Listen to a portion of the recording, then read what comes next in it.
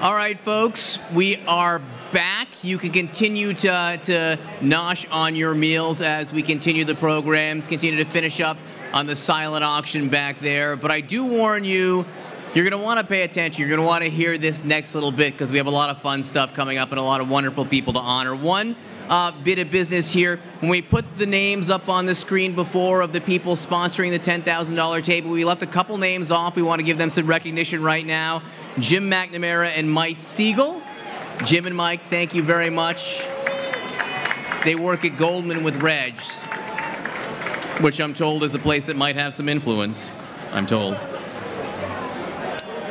It is now my distinct honor and pleasure to introduce to you somebody who is a magnificent actor, someone that I've watched for decades. I remember seeing him in the 1990s, back when I thought I was cool and saw off-Broadway plays. I saw him in 3 Days of Rain with my then-girlfriend, who's now my wife. And now that I know I'm not cool, I see you in the Avenger movies as Howard Stark, so I've come full circle. It's my pleasure to introduce four-time Emmy Award nominee, multiple SAG Award nominee, actor, director, writer, phenomenal human being, John Slattery.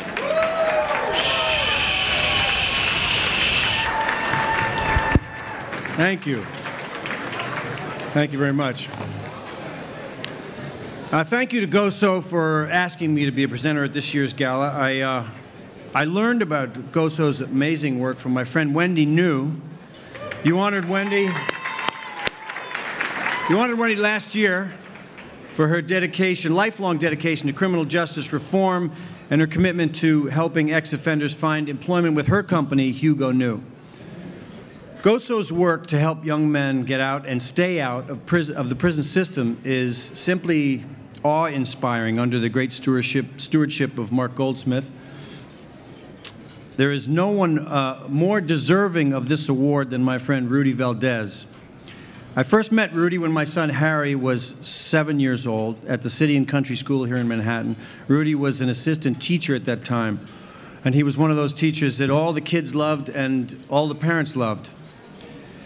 In 2008, we learned that Rudy's sister, Cindy, had been arrested and sentenced to a mandatory minimum of 15 years. She was ripped from her home, leaving her husband and their 3 daughters, ranging from 6 weeks to 4 years old, behind.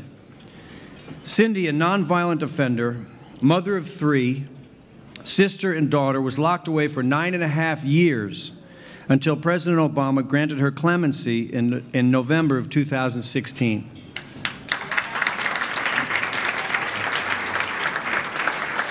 So I'm here to present Rudy with the GOSO Award for the 9.5 years he fought to free Cindy from prison.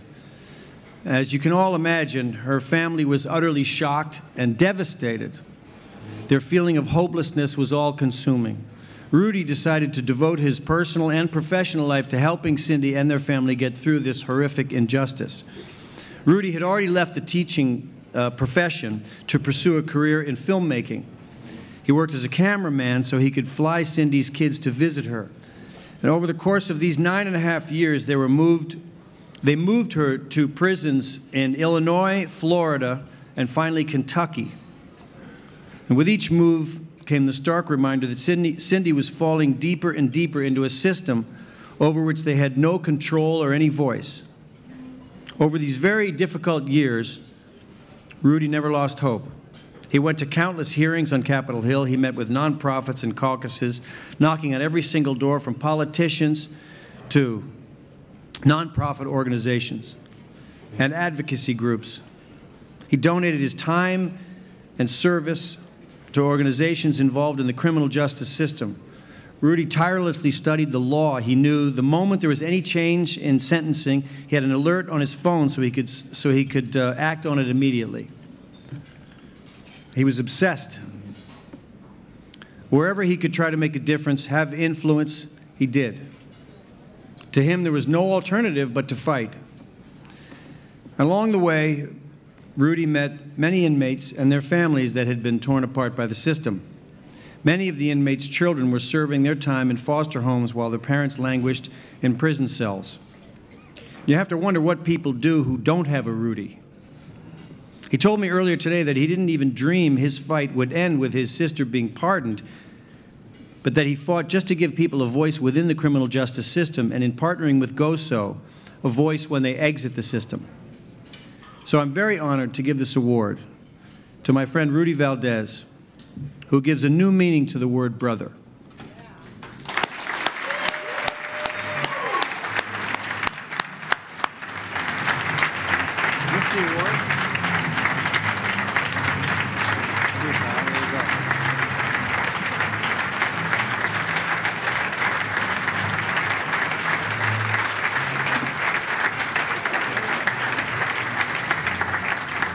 Thank you, John. I really appreciate you being here tonight. It's very difficult for me to write speeches. I like to speak from the heart, so if I get emotional, bear with me. I'll probably crack a joke or something to ease it. I've struggled a lot about what to say up here because, as Mark Goldsmith said, it's not about the honorees tonight. It's not about anything but these guys. I do feel like I have to talk a little bit about a couple of people who are here tonight that have helped me. I grew up feeling very disenfranchised,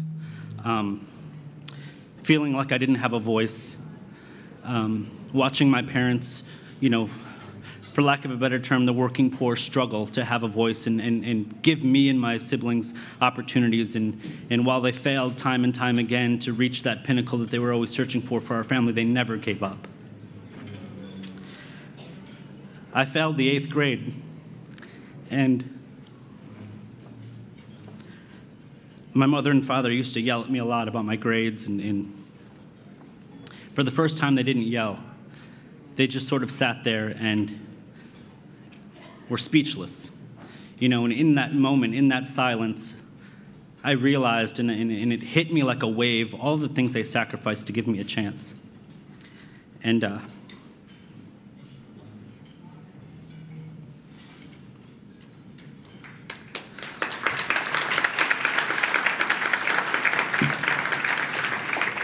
I didn't know where that would lead me, but I knew that I had to be somebody that they could be proud of.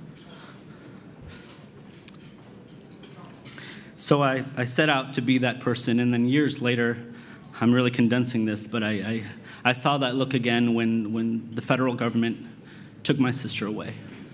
And not only did I need to have a voice and make them proud, but I needed to fight. And we're going to show a little video that is emblematic of a part of that fight.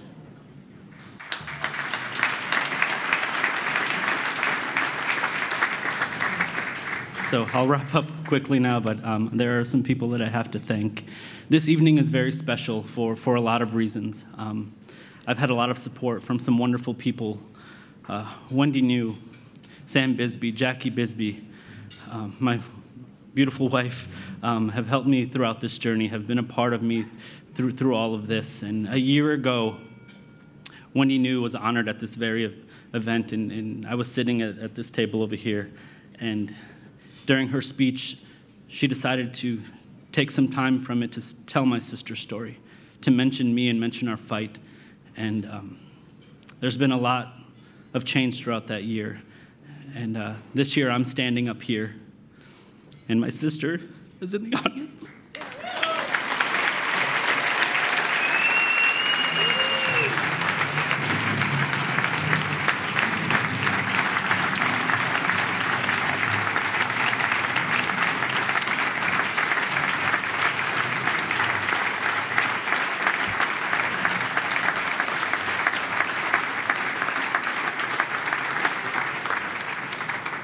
Don't take all of my applause, Cindy. What I hope this story is, what we've done over these past 9.5, 10 years, is emblematic of be symbols of a system that's broken and needs to be fixed. GOSO is such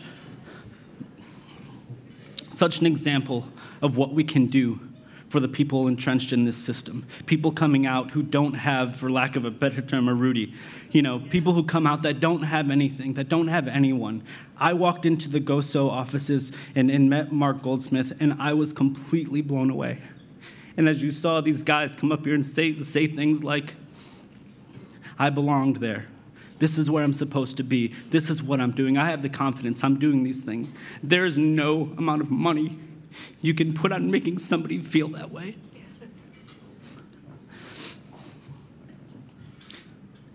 Everyone is here for a reason tonight. You have the opportunity to make an impact. I hope that you, if you are able to, reach into your wallet and help people. We have an administration that is double downing on privatized prisons. We're going to need many, many GOSOs. We're going to need a lot of people to help these people entrenched in this system. People should not be a commodity. I hope that you're part of this fight with me, with GOSO, with all of us. Thank you.